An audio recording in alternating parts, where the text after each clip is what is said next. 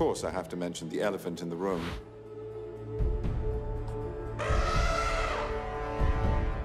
The elephant in the room. Sherlock's had some mad cases over the last couple of years, and I wouldn't say I've ever got entirely used to them, but nothing, and I mean nothing, could have prepared me for what we found at 29 Ryder Lane in Brockley. Greg called us in. It was a typical suburban house in a typical suburban street. But inside that typical suburban house were two bodies. And an elephant. An actual elephant. Standing there in the middle of the room looking, well, a bit bored, to be honest. And sorry.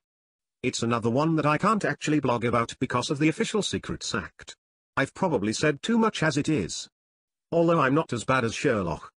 The amount of times I've had to stop him telling people about it. I swear, I'm going to have to follow him at the wedding to stop him telling people.